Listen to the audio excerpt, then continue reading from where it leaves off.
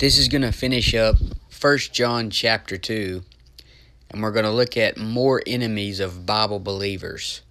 So 1 John chapter 2 and verse 18 says, "Little children, it is the last time, and as ye have heard that Antichrist shall come, even now are there many Antichrists, whereby we know that it is the last time." So John says it is the last time. And like I said before, in 1 John, you get a lot of double application.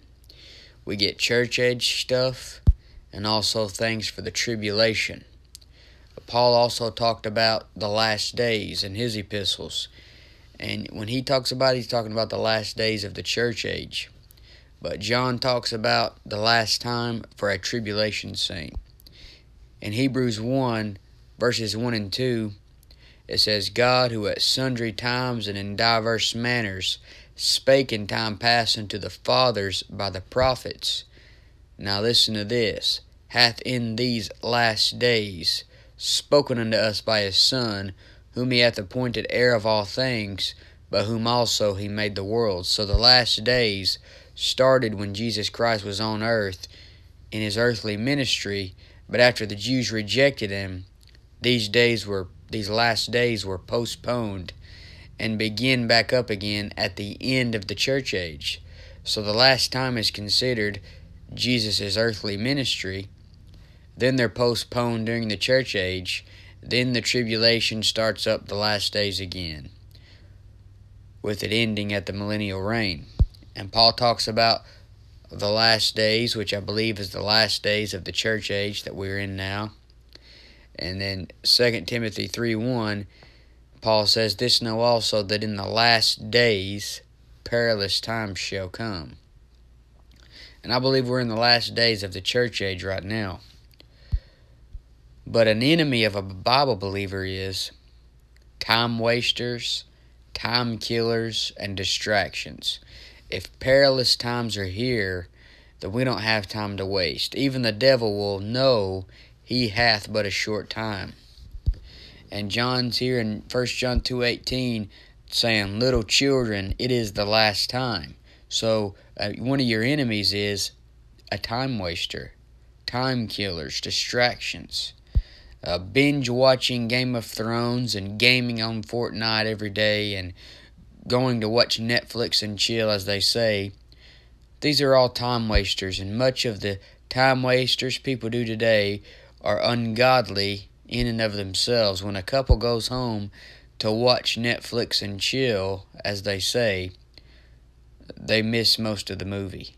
And when people play Fortnite, they are simulating murder.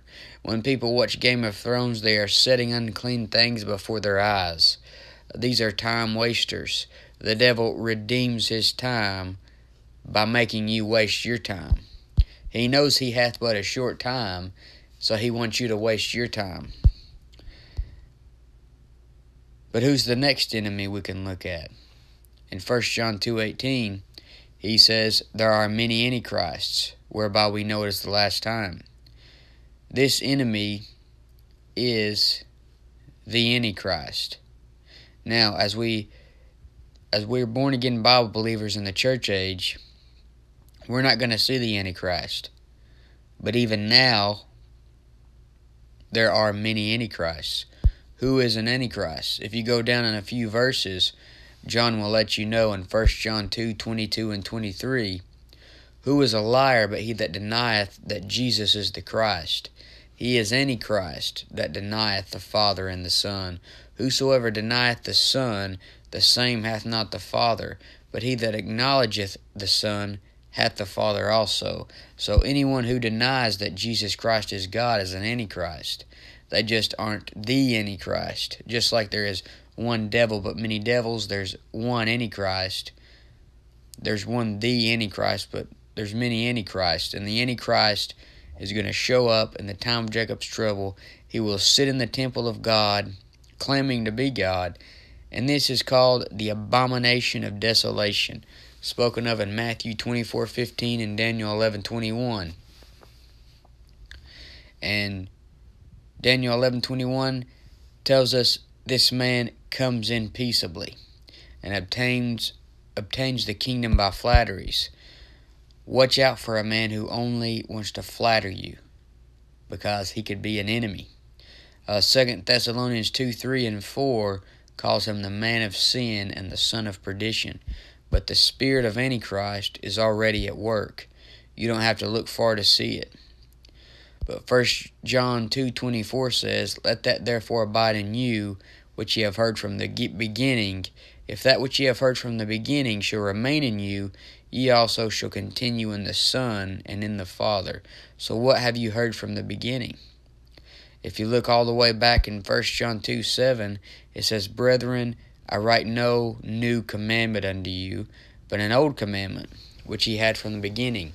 The old commandment is the word which ye had heard, which ye have heard from the beginning. So remember, that commandment was about loving your brother. And John says to let this remain in you, and you will continue in the Son and in the Father. And Hebrews 13:1 says, Let brotherly love continue. Looking at this for our practical application, you could say if we continue keeping that commandment, then we're going to be less likely to stray out of fellowship. Fellowship and accountability with other believers will help keep you living a holy life. 1 John 2:25 says, And this is the promise that he hath promised us, even eternal life. If you have eternal life today and lose it tomorrow, then it was never eternal to begin with.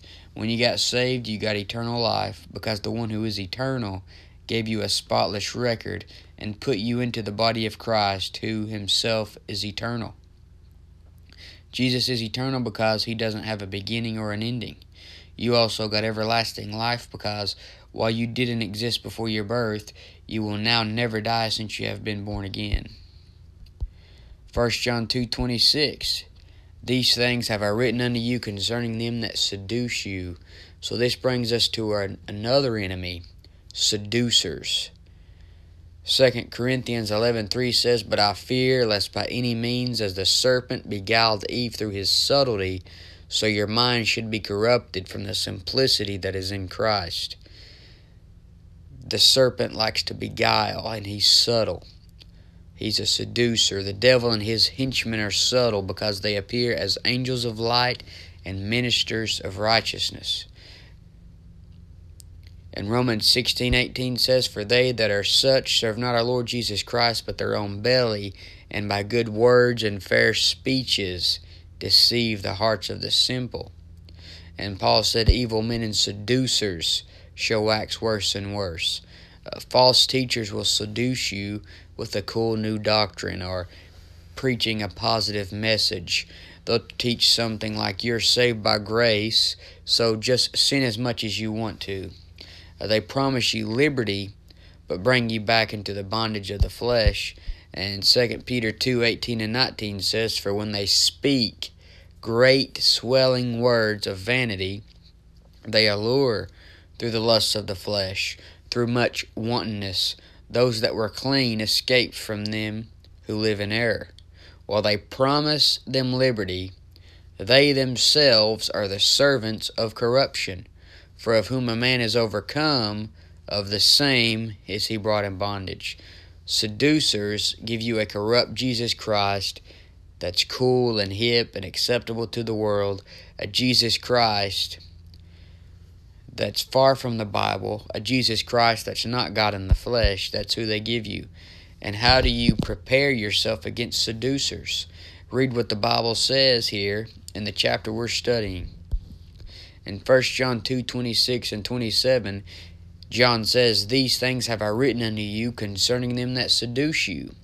But the anointing which ye have received of him abideth in you, and ye need not that any man teach you.